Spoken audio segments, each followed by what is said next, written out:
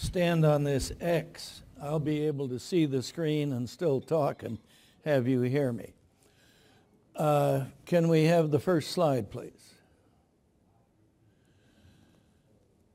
A few years ago, I wrote with Fred Singer a book called Unstoppable Global Warming Every 1,500 Years. The Dansgaard-Oeschger climate cycle that moved from global warmings to global coolings in a long natural pattern. We haven't known why that pattern occurred, but we knew that it did. And after I finished that book, I began to wonder, what happened to all those ancient cultures that collapsed? And when I started looking, I discovered they all collapsed. And I'd like to share with you today some of the details on how they collapsed and the impact that it produced. But the theme is war in the cold. These are ancient Chinese warriors. No nation has had more wars and rebellions than China because it's vulnerable. Its food production is especially vulnerable to climate changes. This is the 30 Years' War in Europe in the early 1600s when Protestants were fighting with Christians about who had the correct understanding of God's will. 11 million people were killed in that Christian conflict. This is Napoleon's army trying to retreat from Moscow in one of the worst winters in all history. I think something like 1,800 of his troops got back to Paris after that winter. All of these wars occurred during little ice ages. Most of the ancient conflicts occurred during little ice ages. Why? Shorter growing seasons, cloudier skies, untimely frosts, extended droughts as much as 350 years without rain in a region. When you've had that long a drought, if you get rain, then you get a flood. Noah's flood occurred in Mesopotamia about 2900 BC. The heavier floods drowned farmers in their fields. This pattern creates crop failure across continents and around the world. They couldn't feed their cities, and often you got war as a result. I'm having trouble seeing this, yeah. Just about, yeah. 80% of China's tumultuous wars occurred in its little ice ages. One of the cute things was locusts. We've discovered recently that locusts love a pattern of alternating droughts and floods. It's a complex biological thing, but it produces more locust damage, and that's China's most destructive insect. Epidemics.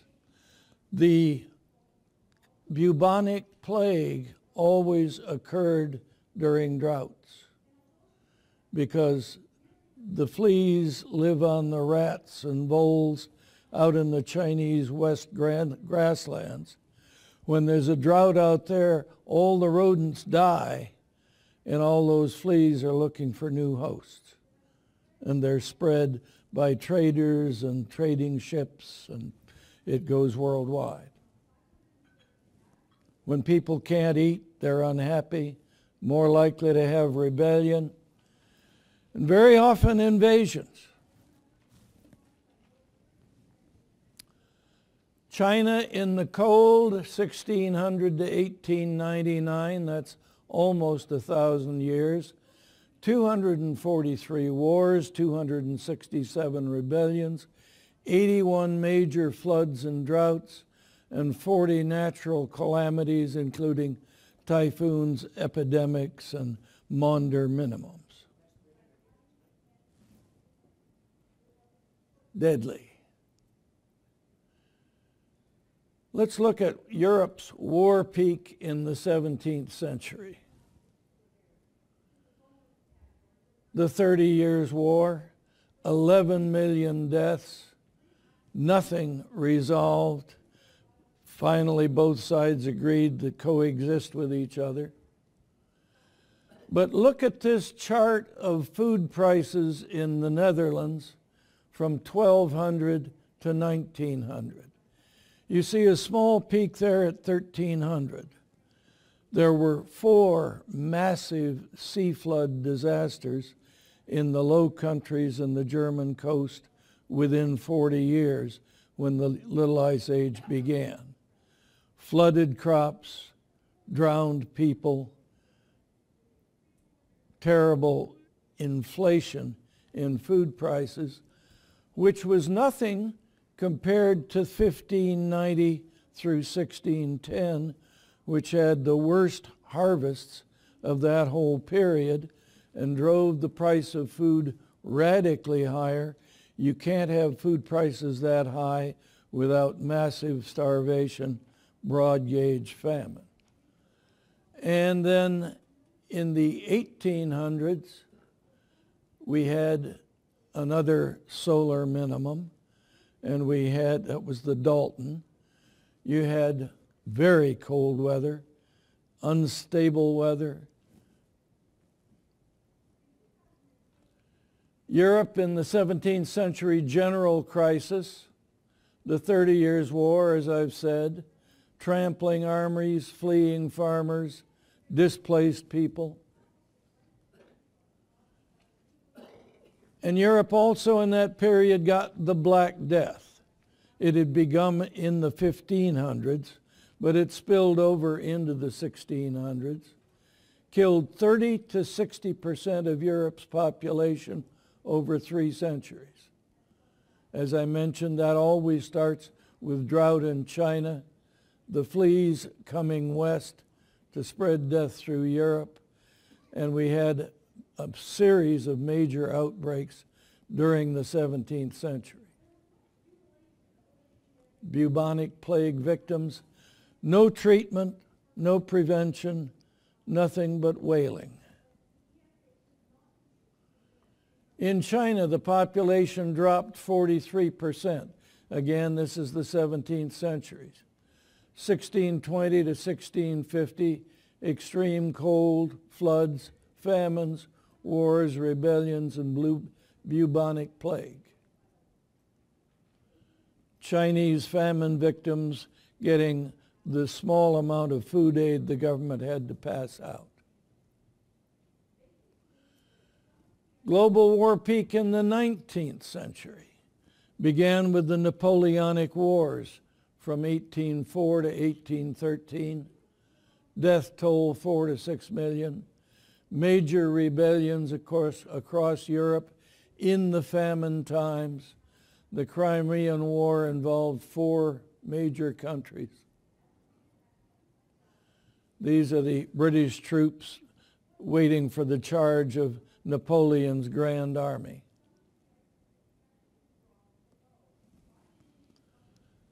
As was mentioned in this morning's program next door, we have finally gotten the human food supply past most of nature's quirks. We began the technological revolution in farming during the Little Ice Age.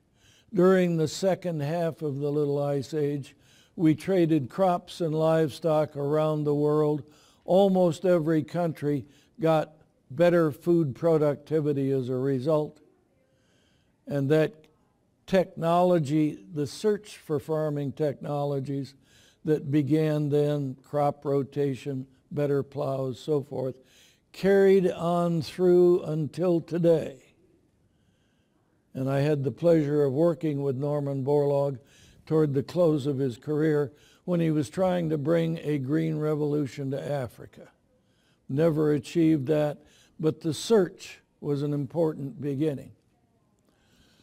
Now, as Craig has just pointed out, we aren't done yet. We're going to have to nearly double world food production again before the population decline begins about 2060. We're predicting 8 billion people by 2100, perhaps 3 billion people by 2300, because richer people have fewer children because their children don't die. But we have to get through that peak food demand period, biotechnology, CO2, whatever else we can get. But our last wars were fought not over food, but over energy. Japan wanted the oil from Java, and they took it. Germany wanted to annex the oil fields of Romania, and they took them. But they wasted the treasure and the blood because they failed. And free trade today makes it possible for people to count on being able to buy what they can't produce. And that free trade must be ensured along with our continued progress in agricultural research. Thank you.